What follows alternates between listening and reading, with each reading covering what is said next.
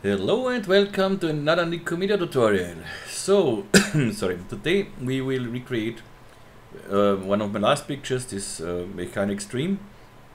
And I got questions about how I covered this shape with these nuts here, so with these six-sided shapes. Yeah, I want to show you how I did this, and you can do this this thing with almost every shape. So of course you get some distortions at the sides and something else, but that's not really a problem, I think. Good. So yeah, let's try it. Let's do it. Let's make it. I first show you this way with a simple shape. It's like a hemisphere. And then we do a more complicated shape like this bust, and yeah, I will render it in Octane, I think, because this is really this is just a chromium material, a chrome material memory don't need so and a chrome material with one of my rigs here, so nothing else. Good, let's make a six-side singly ding. 6 sides, and let's say 20, 40, and 20. So nice. Next step, we clone this guy in a honeycomb array, not here. So MoGraph, cloner, and I need a honeycomb array. So I go in front view to see it better, and here I want to see the wireframe, and let's go down here.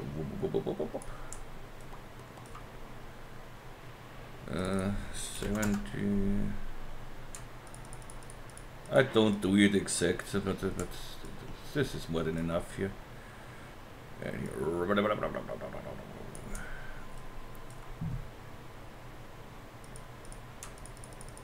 Let's see that's okay, fine.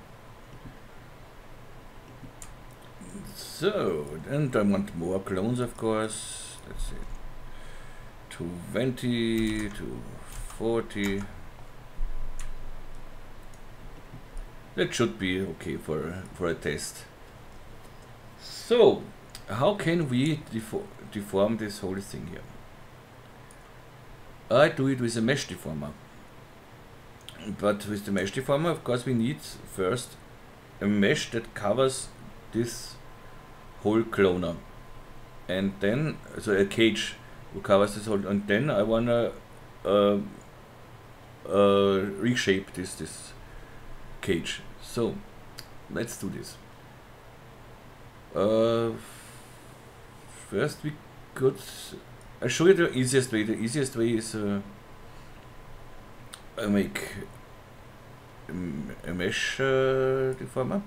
So if I wanna make the cloner, the whole cloner in a mesh deformer, so I need the cloner in a null object, and under the null object, the mesh deformer. So the mesh deformer works on everything under it. Good. Now I take, let's say, no, not a cube, I make a plane in +C. And I have to be sure that the plane, T for scale, covers my whole cloner here. So, okay, good. I want to bring this a little before my cloner here, so, and I want to give it some thickness. I did this not with a cube because I want to show this now with a simple displace deformer. And this displace deformer on a cube does not work like this. So this plane I give thickness with the pi extruder. The link is in the description. You will find a link to my website, and there you will find every plugin and everything I use here. Okay, so pi extruder plane, pi extruder -22, let's say. So this should cover the whole cloner, you see. Here the orange, okay, this looks nice. When I see it here, okay. Perfect. And now with the Mesh Deformer, the Mesh Deformer needs a cage, and let's first bring in a displace deformer. Where is my displacer? I use it so often and then never find it. Here. And first I want the displacer working and then the Mesh Deformer. Or wait. Yeah, I think it's okay. So in the displacer shading I use a simple noise here. Oh no, that's stupid. I need the displacer here. That's what I need. Yeah, here I did the displacer because I wanted to displace the plane and not the mesh. The mesh should shape the cloner, and here the displacer under the plane. So let's see, 300 maybe, and let me see something. Make it give the plane more. 100 by 100. So shading. So okay. Make it maybe 200. Okay, nice. Looks quite nice. And now I want that the cloner follows this shape here. First, I go to my displacer and disable it. Then I go to my Mesh Deformer, and the Mesh Deformer needs a cage, and the cage is the pie extruder that covers my whole cloner. Now I hit on initialize. Okay, that works. If you see this grid here, then you know it works. Now I activate the displacer. You see, oh, nothing happens. Okay. Put the cloner in a connect object and try it again. First, let's initialize new. So, okay, and now, boop. You see, it works. It perfectly works. We have our 6 sides along this shape. And that looks quite nice. It looks even nicer when we, let's go back here. And normally this should go back too. Mesh Deformer. Mesh Deformer restore.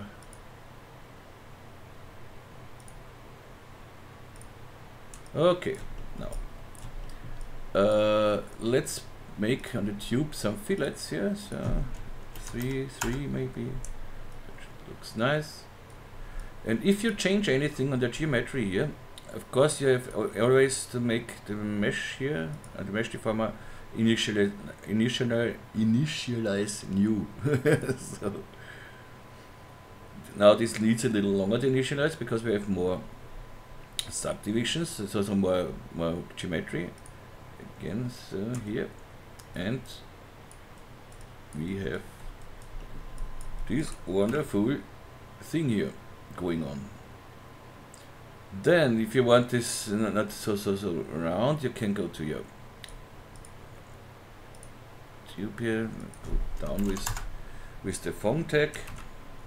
Oopsie. Then you see it's more flat on the sides, but you have here a problem.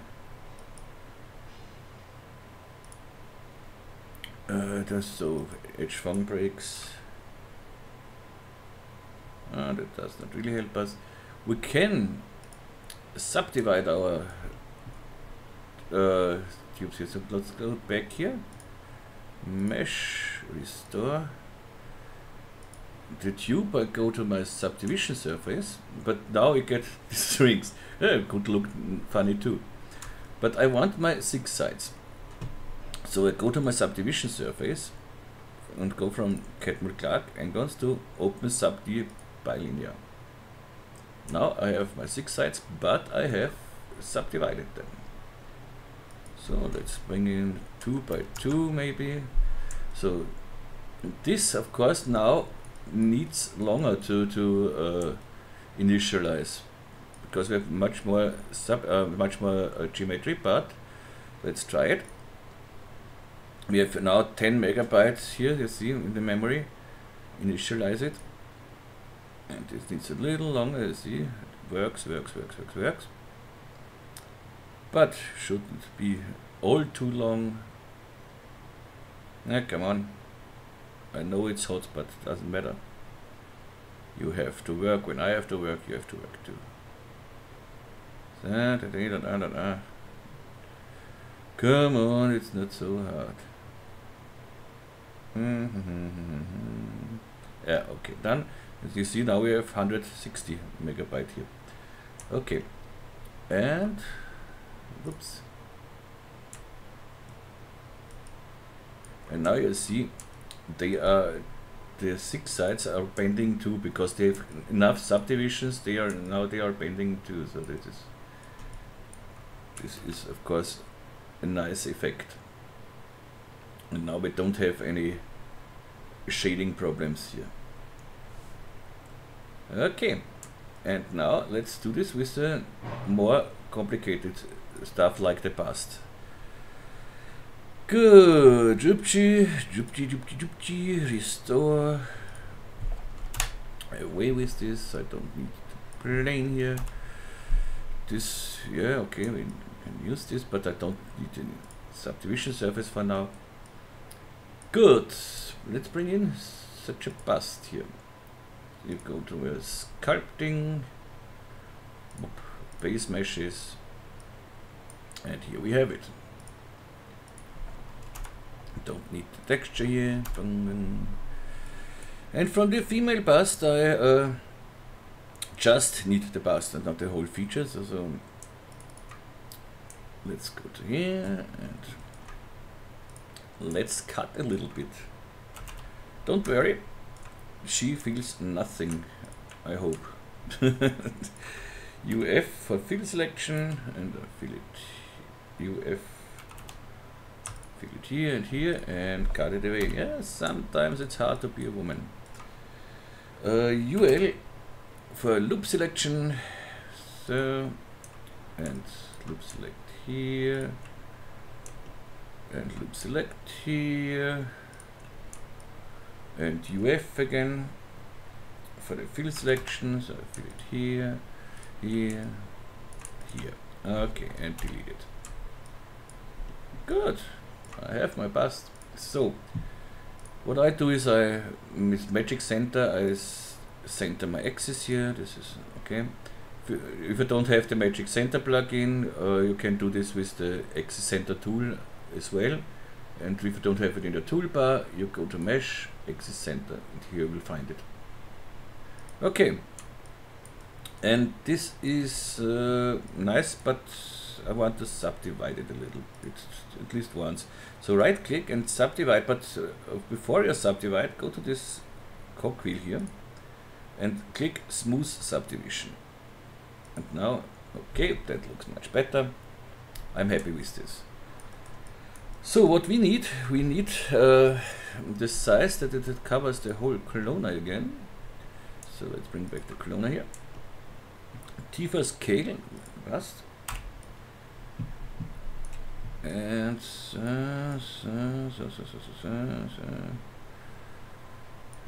bring it down a little bit. So okay.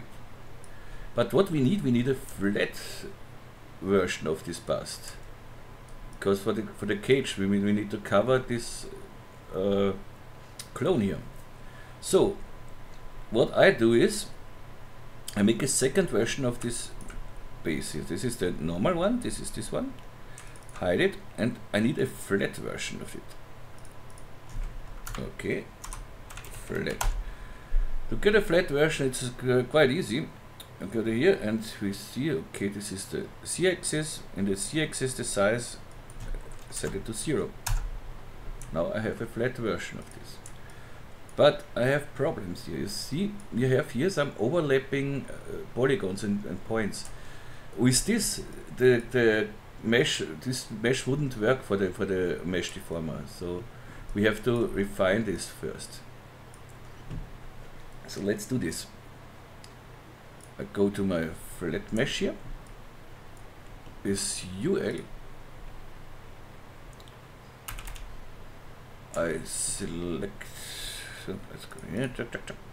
So and UI to invert the selection. So because I want that I work just on the selected points and not on the outer points here. So with MC you can get to your brush tool, and here I go to smooth. Okay, and this smooth I just a little bigger, and now just smooth it. Just click on it until you don't see any. So this is perfect on the other side too. But this is the only really important thing. You don't see. Watch out that you don't have any overlapping geometry. So that's it. It's not more to do, just on this flat one. Okay. Now I take both and bring it a little in the front here. So before, again the same like before. Now I go to my flat version and bring in the pi extruder. Again, -22 was a nice number. Let's see. Yes, orange, everything is nice here. So okay, and that's more or less it. So I go to my mesh deformer, bring in the pi extruder. Not now. What we need now is, of course, we don't want to this mesh. We want to deform the whole thing to this mesh. So let's bring in a pose morph. Character, pose morph tag, and I want to use the points.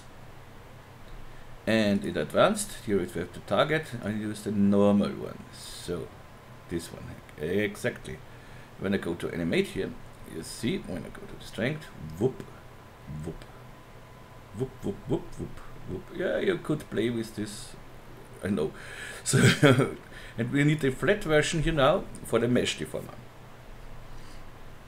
I go to the mesh deformer, bring in the pi extruder, and initialize. Okay, looks nice. And now when I go to the pose morph, whoops, we get this. That's it. And as more as you subdivide your past or your shape for the cage, you get less distortion than, or if you make here in a cloner, more cloner. So, but we have a quite big 6 sides here, so they distort more. But yeah, and now of course we can do the same. We can go back here. So strength to 0. Let's activate the subdivision surface here. But let's do it with 1, so that does not calculate that long. So okay, and yeah, simply initialize new. We have 580 megabytes here now. It's a okay. Back here. And now it's they are bending too, but you see they are not really nice bending. So if you make as more subdivisions you give on the tube here, so in these subdivisions, it's better the result will be, of course. I'll give it one more, why not? I will lock this here so that I don't have to search every time for it. Go to my subdivision surface and go to 2, and again mesh initialize. Well, it was faster now, and yeah, that should be it. Yeah, that looks much nicer. And now if we render this, we have our thing here, which looks quite nice, I think, huh?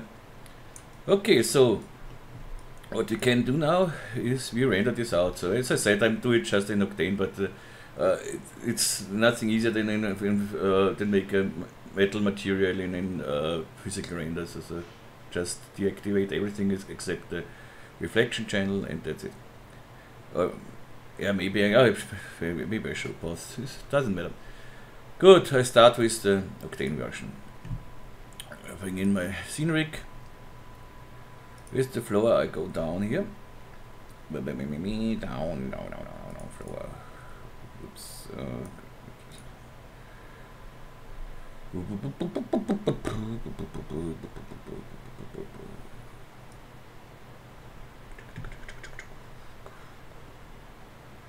Somewhere like this, maybe. So.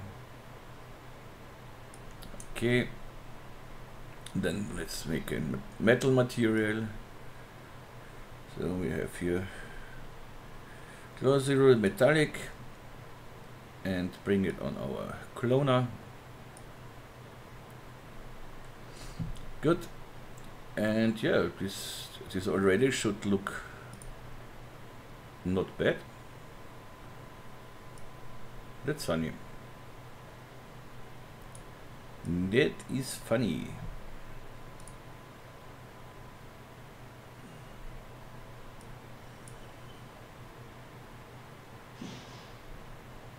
And why? Why?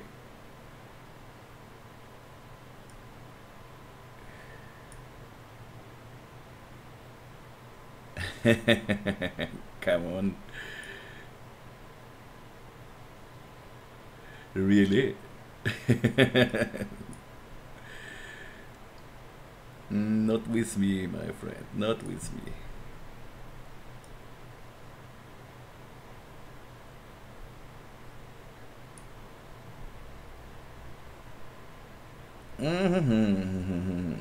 Maybe the reason is the pie extruder is over it. Don't render it. So now we are here. Now we're talking. So this is of course far too shiny. Let's go to here. So whoop, node editor. First I want roughness, something like that. So then an RGB spectrum. Let's pick on a map here. No, this is okay. Then let's bring it to diffuse, but this won't have much sense here. So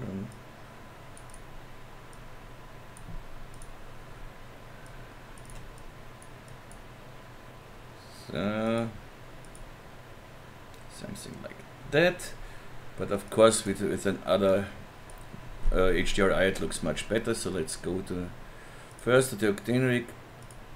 Background floor, I want a background on and a darker background, so something like that.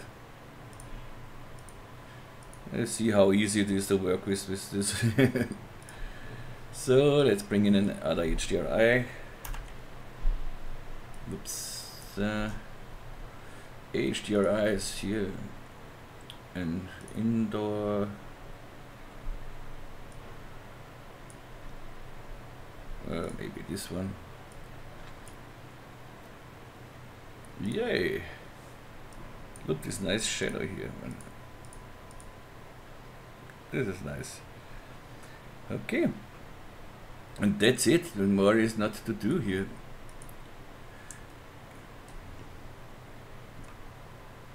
You could play with this, of course. Let's bring in the pie extruder, and on the pie extruder I give atom array.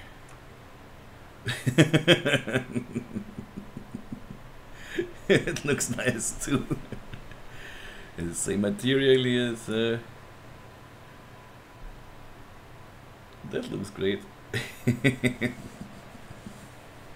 Okay, and so on. I think you know what I mean, and yeah, I'll show you now the way for the physical render too. So just delete this, delete the OCTANE rig, so bye bye, and bring in the physical rig. Background floor, down the floor, so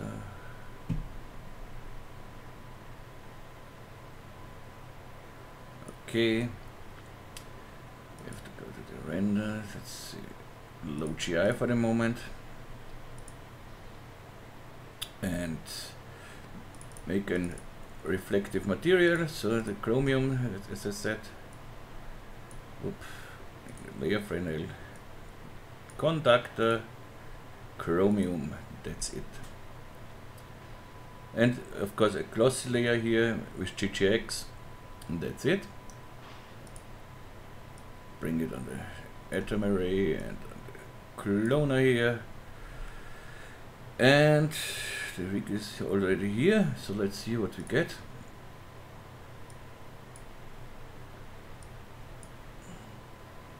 Should do something. Yep, but here as well I want a dark background.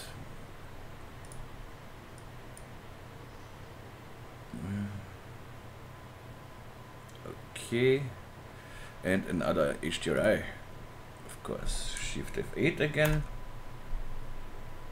We used this one.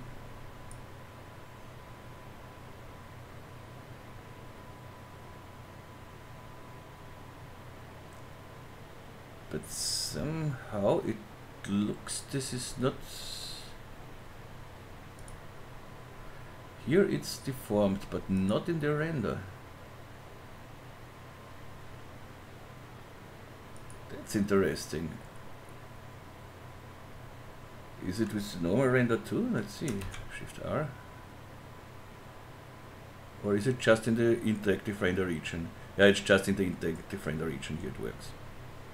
And you see how fast it works here, simply with the physical render too. I like it really. Okay, so my friends, that's it. I hope you like this, and half an hour, that's nothing.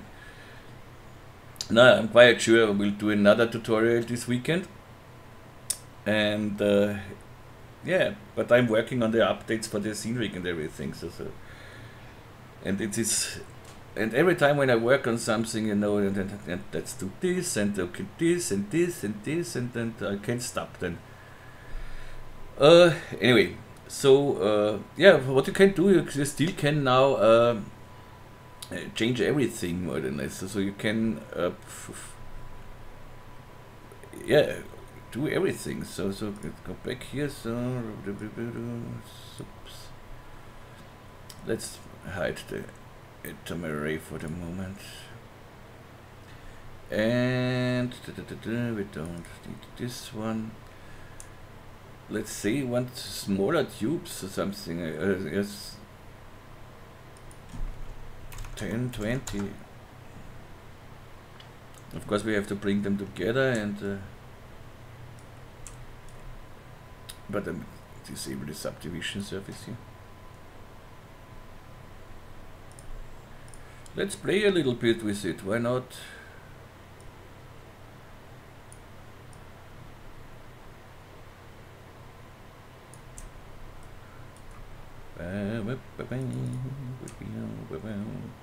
Okay. Well, let's a little gap between. Why not? Let's see how this looks when we are done. Something like that. One less. Yep, better. And of course, many more of them. 30. 40. Yep. 80. Yep. That's a lot. But the result should be much better than. So I do it without subdivision now because of the initializing, that it does not take too long. Initialize. Oh, that was fast. And yeah, that should work theoretically.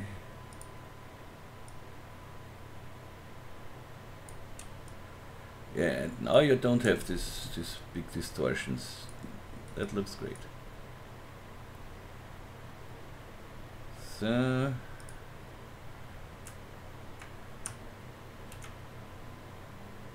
let's see what we get. Yeah, perfect. That looks nice. Okay. Good. So far, so good.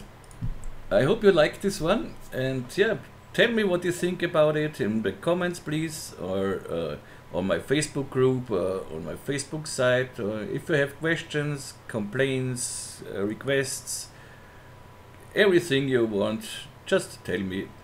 And yeah, if you want to support me on Patreon, would be very nice, you can do so. You will find the link in the description, as well as a link to my PayPal if you want to donate something. It is always welcome. And yeah, so I wish you a wonderful weekend. And as I said, I'm quite sure that I will make another tutorial this weekend. And yeah, okay, that's it. Have a nice day. Here it's now, yeah, it's lunchtime. Yeah, okay. So, bon appetit. Gut, bye bye, tschüss und baba.